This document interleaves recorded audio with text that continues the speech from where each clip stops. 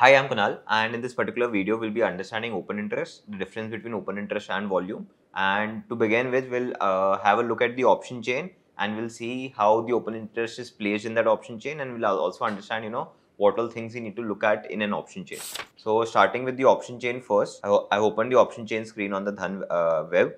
As you can see, we have the strike price in the middle for both the calls and put options. All right, the option expiry that I'm looking at is 29th June. All right, we have the expiry prices here, and then we have the last traded prices for both calls and put options for different expiry prices, as we can see. Then we have the changes in the prices of the call and put option. Again, that is something that we can understand very easily. Next up we have is implied volatility. In case if you want to understand what implied volatility is or how the VIX index works, you can refer to either one of our videos that we have curated on YouTube itself that talks about the VIX index, or you can understand implied volatility completely through one of our courses that is only based on understanding implied volatility in options. All right, then we have volume, and then we have OI. All right, so volume is basically how many times a particular contract is getting traded, and open interest is the contract being opened at a given point in time. All right, so I'll give you a very simple example here. Say for example, there are two parties, A and B. All right, A goes long call. All right, now to go long call, there has to be a person who goes short call. All right, they make a trade. All right, they make a trade. Now right now there's one contract that is open and one trade that has happened. So in this case the volume is also 1 and the open interest is also 1. All right, that is pretty simple. Now say for example, initially B had the notion that the particular index or the stock price will fall. All right, but now later on he has changed his opinion. Now he thinks that the price or the index will increase. All right, so if he has that opinion, what he'll do is he'll square off his short call position. Now to square off his short call position, what he'll do is he'll take a long call. All right, so his position is nullified, and to take a long call, there has to be a person C who goes short call. All right, who goes short call. Now again, one more trade has happened. All right, so the volume from 1 increases to 2. All right, the volume goes from 1 to 2, but the open interest still remains 1 because there is one person who is holding the long call position and there is one person who is holding the short call position.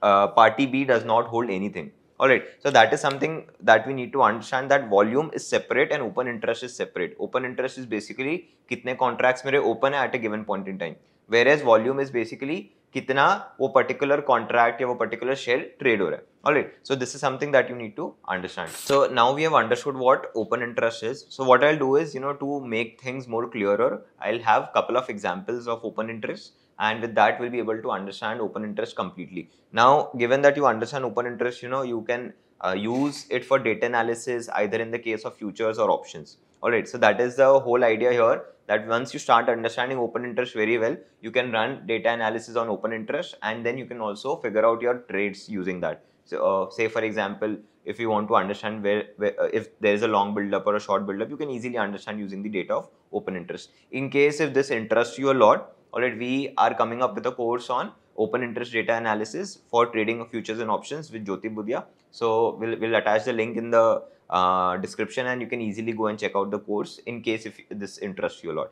Now coming back to our original example of understanding open interest very well with multiple case studies, what I'll do is I'll go back to the Excel sheet that I have prepared. All right, in this case I have taken 4 cases. All right, very simple 4 cases.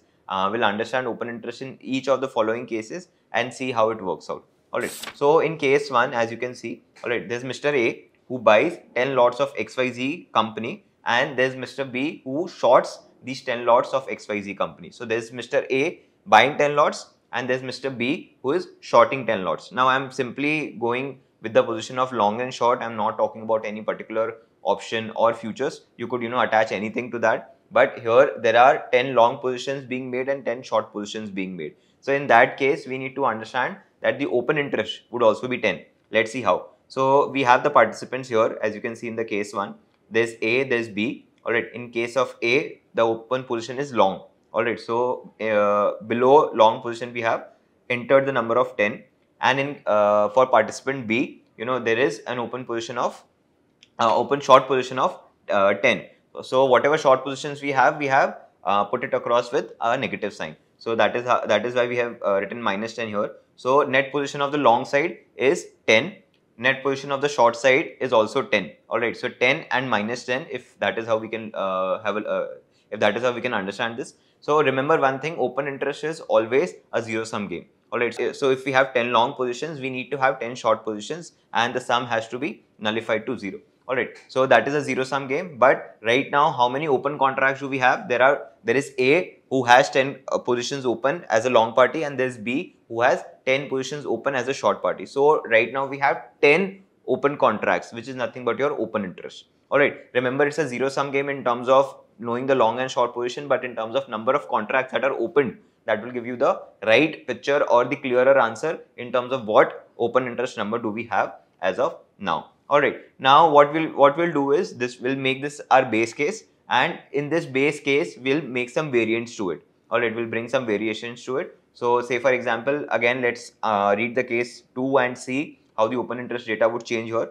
So we have Mr. A here again who goes 10 lots long, and then there's Mr. B who goes 10 lots short. Now this is the initial positioning. Now what is being done here is this entire trade is followed up by Mr. A squaring off 5 lots of the same company against Mr. B. Alright, so let's see how we'll put this across. So initially A had a long position of 10, and in front of that B had a short position of minus 10. So that is how these two data are able to tell us. Now there is a short position taken by Mr. A and there's a long position taken by Mr. B. Alright, so since there is a short position, we have used the minus sign for Mr. A here, that is minus 5. And since there is a long position for Mr. B, already we have used the positive sign. So therefore we can see that as participant A, he had 10 long positions. Now since he has taken 5 short positions, so net he has 5 positions. Alright, or 5 open contracts from his side. And since he has 5 open contracts on the long side, there has to be someone who has 5 open contracts on the short side. So here there is no other participant, we are only talking about A and B here. So A had 10 and 5 and B has 5 and minus 10. So 5 long and minus 10 short. So net minus 5 is what he has. So again net there are only 5 open contracts for long for the long party and 5 net open contracts for the short party. So the open interest turns out to be 5. Alright, again see that the zero sum game again holds up for our open interest topic as well, and we are able to see that clearly. Now let's take case 3. Alright, in this case again we'll take a variant of the base case. Mr. A buys 10 lots of XYZ company and Mr. B shorts 10 lots of XYZ company again. So in this case till now, as much as I have read, the open interest is 10 because A has gone long with 10 contracts and B has gone short with 10 contracts. Now this is followed up by Mr. A squaring of 5 lots against Mr. C who has to go long. Now why the squaring off is happening against Mr. C here? So say A initially had 10 open contracts as a long party. So in case if he is squaring it off, he'll have to take 5 short contracts. Alright, now since he is taking short contracts, Mr. C, who is a new party here in the entire arrangement, will be going long here. Alright, will be going long here. So let's just put those things in the box and we'll understand. So participant A had 10 long positions initially. Alright, and then he took 5 short positions. Alright, so net 5 positions is what he has as a long party. Now Mr. B had short positions of minus 10, so that remains unchanged because the next transaction happened between Mr. A and Mr. C. And lastly we have the third party, that is Mr. C, who has gone long. Alright, who has gone long because Mr. A had gone short. So since he has gone long, we have added number 5 with a positive sign here. So again the net position would be positive 5. As you can see, the zero sum game is still holding. We have 5, 5, 10 on the long side and minus 10 on the short side. So how many contracts do we have open here? 5, 5 on the long side, that is 10, and minus 10 on the short side. So again the number of open contracts are what? Are nothing but 10 here. Alright, again let's take another example. Alright, very similar to the third case here. Mr. A buys 10 lots of XYZ company and Mr. B shorts 10 lots of XYZ company. Again, we have 10 open interest here because 10 long and 10 short positions are being made simultaneously. This is followed up by Mr. B squaring of 5 lots against Mr. D who goes 5 lots short. Alright, so very simple here. Initially we had 10, 10, so that number has been put across here. Now Mr. B originally had a short position, so he'll be taking a long position and he'll be buying those 5 lots. So that is what he has done. Now since this guy is going long, the other party, that is Mr. D, will have to go short. So that is how we'll have -5 here. Alright, so 10 long positions with A remains intact, and then we have 5 short positions with two parties. So again, the open interest remains 10 and the zero sum game still holds. Alright, so the idea of open interest is very simple. What we need to understand here is how many open contracts are there. Alright, so if there is a transaction between A to B, B to C and C to D, alright, or say for example A to B, and B to C. So in that case, again, there will be only one contract that is opened, as we saw as an example on the board. Alright, so pretty simple.